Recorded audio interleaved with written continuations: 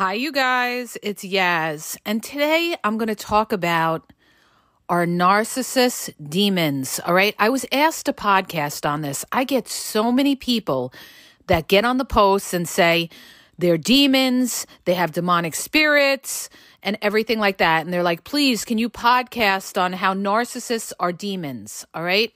And here's how I feel about everything with regard to narcissists. All right. Like people are sitting there, they're saying, well, it's not right. It's a personality disorder and these people need help and everything like that. Well, here's the thing with a narcissist.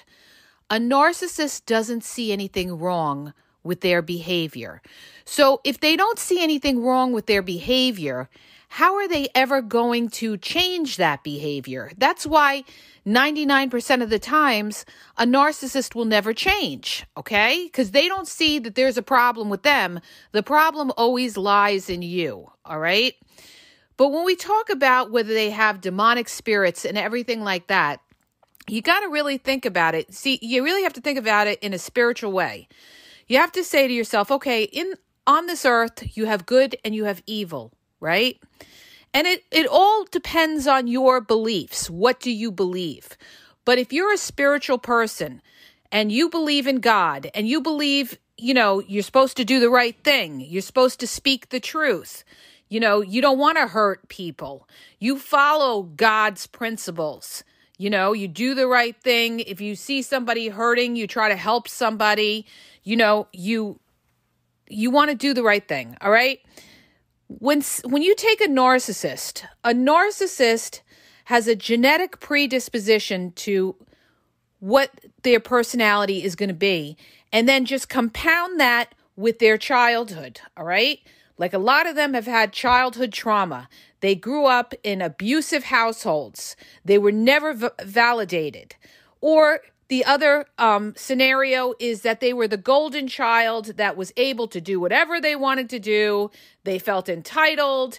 They grow up later on and they feel entitled that they don't have to wait online at a restaurant. They can cut the line. They can talk to you any which way they want, okay? Because they feel entitled. And this is a very controversial topic. Because a lot of people, the big controversy is a lot of people say, oh, they don't know what they're doing, okay? But they do know right from wrong. They do know that they're lying. They do know how to manipulate around different people, okay? They know who they can push and who they can't push. So they're very self-aware, okay, you guys? They're very self-aware. The thing is, a narcissist needs that, they have that thirst for control. And a lot of the reason for that is during their childhood, they may have grown up and they never felt like they were in control. They felt out of control as a kid, okay? Maybe they had very toxic parents that always told them what to do. That's another thing too. The generational curse where it gets passed down from generation to generation. And this is so true, you guys, all right? When you look at a narcissist, when you look at their parents, a lot of times they come from narcissistic families. So this is what they know. They haven't been shown love. And I'm not justifying it by any means, okay? By any means. Because I had somebody get on the post and say, oh, well, don't make excuse. I'm not making excuses for anybody, okay? Because you make a choice when you do something right and wrong, all right? No matter how you were brought up. There's plenty of people that grew up in toxic households, okay? Myself included, that know the difference from right and wrong and would not want to hurt somebody else, okay? So it's a personal choice that you make whether you want to hurt somebody else and to get ahead and you don't care who you hurt, or, you don't want to do that because you know what it is to hurt somebody. You've been that hurt person. So the thing is, when you're a spiritual person and you're a person that believes in right and wrong, you're an honest person, you have a moral compass, right? You're not somebody that's going to steal from somebody because it's not right. All right. You don't want to hurt somebody. You're not somebody who's going to hurt somebody that has a disability or an elderly person or something like that, like rob them on the street. But a narcissistic person doesn't care. They don't have a moral compass. And a lot of people say that's because they have demonic spirits. Demonic spirits have taken them over and made them evil to the point where they don't care. They're about being wicked to people. And a lot of times you could say that with the narcissistic rage. When you confront a narcissist or you call them out on something they're doing wrong, what's the first thing they're going to do? They're going to come back at you, but they're going to come back at you in a fierce, wicked way. They're going to hit you below the belt. They don't just come back and, say what they got to say. They want to hurt you. A lot of them can be very wicked about it. That's one of the clues that you're dealing with a narcissist, because they don't want to just defend themselves. They want to make you pay. They want to make you pay because basically they are hurt people. Hurt people hurt other people. But that's no excuse. That's no excuse, okay? So the thing is, if you're a spiritual person and you believe, you have a moral compass, you know that these people, because of whatever they went through in their lives, they went the other way, okay? They went the other way. They look at the world in terms of here and now, okay? They don't look at it as far as, okay, my journey on earth, my soul, this is just part of the journey that my soul will go on, is my journey on earth, and my soul will travel after I die, okay? This is just part of where my soul's going. A narcissist doesn't think like this, okay? A narcissist is worried about the here and now. They're worried about having a nice car. They're worried about, showing up to the Joneses. They're worried about materialistic things, okay? That's why a lot of them are opportunists. That's why a lot of them manipulate people, especially in dating, if they see somebody has something. Today it's not just about manipulating to get sex. It's manipulating to get some kind of financial benefit, because sex is so abundant everywhere. And that's due to social media and options. There's just so much supply out there that, they're not chasing the sex, they're chasing the money, okay? Believe me when I tell you. And you see it on the dating apps all the time, all the scammers, all the con artists. And it's male and female, okay? It's not one gender specific, because it goes both ways. You have plenty of female narcissistic con artists out there looking for vulnerable men or women and trying to manipulate them for what they have, okay? Maybe they want them to invest in a business. Maybe they want them to, give them money. And all they got to do is pour on the charm. That's it. You take a vulnerable person, somebody who's been hurt, somebody who's looking for love, and all they got to do is tell that person how much they love them, how they've been looking for somebody like you. Oh, God brought you to me. They love to use, oh, God brought me to. They love to throw in religion, okay? They try to play that they're religious. They've been praying for somebody like you. This is how they future fake. They talk about, if we had kids, I hope they look like you, and hi, future wifey, and everything like that. Anybody talks like that to you, within the first 3 months, you're dealing with a fake, phony con artist, okay? They're looking for something out of you. Could be sex, could be money. It could just be some narcissists just want to play you. They get a certain rush out of knowing they're fooling you. That's why a lot of them, like I said before, it's not just about, cheating to cheat. It's the deception. They love the deception because it gives them a rush. It makes them think, I'm so clever. I know something that you don't. You think I'm loyal and I'm really cheating behind your back. That makes me feel superior. And what does a narcissist want to feel? They want to feel superior because they're very insecure, low self-esteem, and a lot of it has to do with their childhood, okay? Guarantee. A lot of it has to do with their childhood where they either felt like they were nothing, they were never validated from the home they grew up in or however they grew up in, or they have this entitlement that they feel they could treat people any which way or talk to people any which way because they never had rules and regulations and boundaries as a kid, okay? So when we talk about demonic spirits in a narcissist, what it is if these people don't have a moral compass, if they don't see a higher thing above, okay? If they don't believe in a God and they don't believe that they need to follow any kind of rules in life, all right? Then what they say is they've been taken over by the devil, by demonic spirits, okay? And they do devious, evil things, okay? What does that mean? That means they treat you lousy, okay? They hurt people. They emotionally hurt people. Some of them physically hurt people. They steal from people. They try to destroy your self-esteem, all right? That's why I tell you guys, when you're out there, and I know it's hard. I know it's hard because you have a lot of damaged people out there that have been through stuff, okay? They've been through shit. And so a lot of people have a hard edge. And you really need to find somebody that has a moral compass, that, is an honest person, is not a liar. And people think like, oh, well, people change and everything like that. Like the narcissist told me they've changed or they'll change for me and everything like that. Here's the thing with that, you guys. Can people change? People can change certain things, but not everything. If somebody's basic character is that they've been a liar all their life, guess what?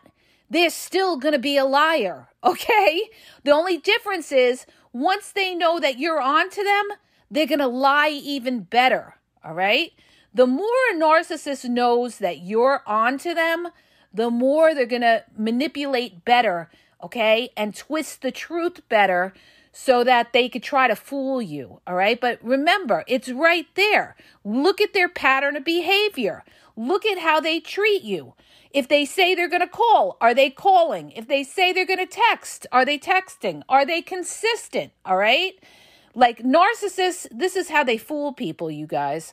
They're very consistent in the beginning. The first 2 to 3 months, you're going to get consistency. You're going to get them blowing up your phone. They're going to come on fast and furious. And you're going to think that, oh, I met the one. This could be it. Okay. Oh my goodness. I finally found this person's just like me. And they're going to also victimize themselves. Okay. This is what a narcissist does. When they meet you, they're going to put on the pathetic act. All right. Like they've been hurt. They did everything for their exes. Their exes cheated on them. It's their ex's fault. Unless, they're smart and they figure you're onto that, then they may try to play you and say something like, oh no, my ex, we got along. It just, we just grew apart or something like that, because they figure if they badmouth their ex, you're going to automatically, label them as, something bad. But the thing is, a narcissist doesn't have a moral compass. So if you're a spiritual person and you believe that, evil spirits come into people that are weak, that don't have that Holy Spirit within them, all right? When we say that people believe in God, okay? And people believe in God in different ways, different faiths, whatever your faith is. They believe in a higher being, all right? So when you have faith in believing in God, you're going to, like I said, you're going to have a moral compass, and you're going to have a conscience, all right? I can't talk this morning. Sorry. You're going to feel bad if you do something that's not right. You're going to feel bad if you lie to somebody. All right. And you're also going to worry that if you do shady things later on at judgment, you're going to end up in hell. All right. Yes, I'm getting spiritual on you, and I'm laying it out there for you guys. I'm a very spiritual person, and I believe in that. And I believe that, you know what? Our soul goes on a journey, and our time here on earth is a test. God is testing you. All right. This is what I believe. They are testing you to see if you will hold that faith. All right. And a lot of people have a hard time doing it because they've been through very hard struggles, all right? People have dealt with children with cancer. People have dealt with, a lot of terrible things that have gone on in their lives, all right? Like for me, I have a child that's very autistic. It has been a struggle, and I've been doing it on my own, all right? Very, very tough, you guys, all right? And he's strong like a bull, and it's tough. It's really tough. But what gets me through is my faith. And I believe that, all right? I believe that, you know what? God is testing me. When I ended up in 5 different ERs last fall, God is testing me to see how strong, God will test you to see how strong you are. But if you have that, higher level of spirituality and you believe, you push through and you get through, okay? But when you're somebody that doesn't have that doesn't believe in, the afterlife, or you don't believe in God or anything like that, you just think in terms of, life on earth, material things and everything like that, you're not going to believe that a narcissist has demonic spirits in them. You're going to say, oh, that's nonsense. That's a personality disorder and everything like that. So it's really what your belief is, okay? It's really what you believe. And the thing is, when somebody can hurt somebody else, you have to say to yourself, they have, they don't care. They don't care. And this is the thing. This is why people have this is the paradox that goes on today in this world, is the struggle between good and evil, okay? It's like I did a video for you guys on my social media, and I said, you can't always think that everybody thinks like you. That because you're a good person, because you call all the time, because you're honest, because you don't cheat, that just because somebody's being nice, that they're not going to do it. Okay? The devil comes as your friend, not as your enemy. All right? Remember that. The people that are closest to you are going to hurt you the most. All right? And that's the way the devil wants it, because they know that the closest people can hurt you the most, all right? But the point is, you've got to have your own strength within yourself, that no matter what is thrown out at you, you could stand on your own, okay? This is why I tell you guys, you've got to be independent. You've got to strengthen yourself financially, physically, mentally. Wherever you feel weak, you've got to strengthen it, okay? If financially you're not doing well, you better figure out another way to build yourself up. Do a side hustle, okay? There's a lot of different, start a podcast, write an ebook. There's a lot of different ways. Get on Google, do your due diligence, and research, okay? Save a little money each week if you can, and you'll be surprised how that money builds up. If you can, all right? If you can. The bottom line is you need a plan, all right? You need a plan to move ahead. But I don't want to go off on a tangent. I wanted to just talk about demonic spirits and everything like that. And personally, I feel that if somebody could do evil things to somebody, they've been taken over and they have lost, they have lost who they are to doing evil things, okay? Because when you are somebody that has faith, you're not going to do evil things and want to hurt somebody. It will affect you when you hurt somebody else, all right?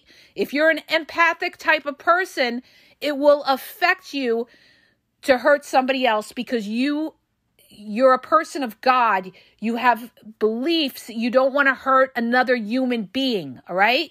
You're a humanitarian. You don't believe in hurting other people, okay? And people that want to hurt other people have a demonic spirit, point blank, period, all right? But it really boils down to who you are, what you believe, what you've been through. And, when you've been through shit, and you've made it through, and you've said to yourself, you know what? My faith got me through that. When I had nobody, okay? My faith got me through, all right?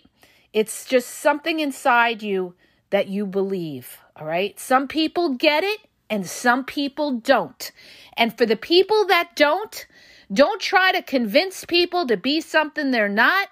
You just have to step back from that and disengage because they don't get it, all right? The people that get it know who they are. And the people that don't, let them do what they got to do. You just don't need to be around them, okay? Because their way of living is shifty, shady, and sneaky, and it only gets you in a bad place. That's why I say you reap what you sow, okay? When you live a certain way, it's going to come back to you because people tell me all the time, how do you get revenge on the narcissist? Oh my, they played me, they manipulated me. You don't need to get revenge on that narcissist. That narcissist is going to get it back. Believe me when I tell you, I've seen it. You know when they get it back later on in life a lot of times, okay? They get sick, they're lonely, there's nobody there that cares about them because they burnt so many bridges, they hurt so many people, and guess what? They'll be laying there in that hospital by themselves or in that nursing home by themselves, very bitter, all right? This is what happens. Plus, later on, they have to face God in judgment, all right? Believe me when I tell you, all right? So, what you throw out in life will come back to you, all right? There's an old saying that says, when you spit in the wind, be careful, it'll come back and hit you in the face. And it's so true, you guys. People that live crooked lives, that manipulate, that lie. Look at criminals, all right? Criminals are narcissistic, right? They steal from people, they cheat people and everything like that. Eventually, it's going to catch up to you. Just like the narcissist. They lie, they manipulate, they hurt innocent people. But eventually, you know what happens to a narcissist? They're going to run into another narcissist that's going to play them, all right? Because it's just inevitable.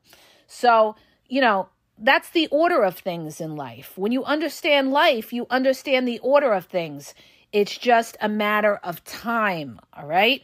But you don't want to preoccupy yourself with that kind of stuff. You want to be around positive things, positive people that add to your life, not take away from your life. So when you see these red flags, okay, that somebody doesn't have a moral compass, you've got to disengage and back off from that person because that person's only going to wreak havoc on your life. Believe me when I tell you. The problem is people wait too long and then they spent years with this toxic person thinking they're going to change or they're in a bad situation and they regret it later on when the relationship eventually wears down, all right? So you guys, stay with people that are kind, all right? And the only way you're going to know that somebody is kind, has a kind heart, is empathetic, is if you're going through something really rough, that kind person is going to be there for you. But that narcissist is going to ghost on you. They are not going to be there for you during hard times. Believe me when I tell you, I've seen it time and time again, and it's happened to me, all right? So don't ever rely on a narcissist when you're going through something really hard in your life because a narcissist doesn't want to be bothered. You're a burden to a narcissist. They just are self-absorbed, selfish. They don't believe in giving. When you believe in God, you believe in giving. You believe in helping. You believe in kindness and love. So surround yourself with people that are kind and loving, not people that are takers or that criticize and judge you. Cut those people off, all right? So I hope that helps you guys, all right? And have a great day. If you have anything you want me to podcast on, any topics, you can email me at thegameexposed at AOL.com. Okay? Have a great day, you guys.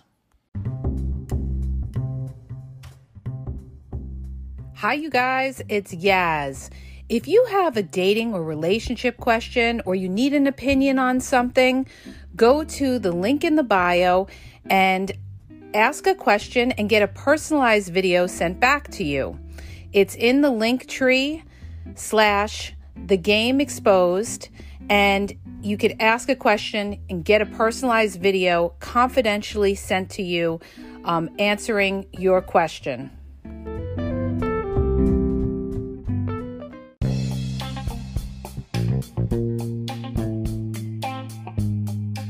Hi, you guys, it's Yaz, and I want to tell you about my 2 books on Amazon. The first book is Regain Your Power. It's all about power and relationship. Who has the power in the relationship? And it goes into all of that, okay? The other book is Signs He's Not Into You, He's Wasting Your Time, okay? Check it out. It gives you a lot of good clues as to whether you're with somebody who's a real one or somebody who's just going to waste your time. You could read them both with Kindle's free trial membership. So check it out. Link is in the podcast description.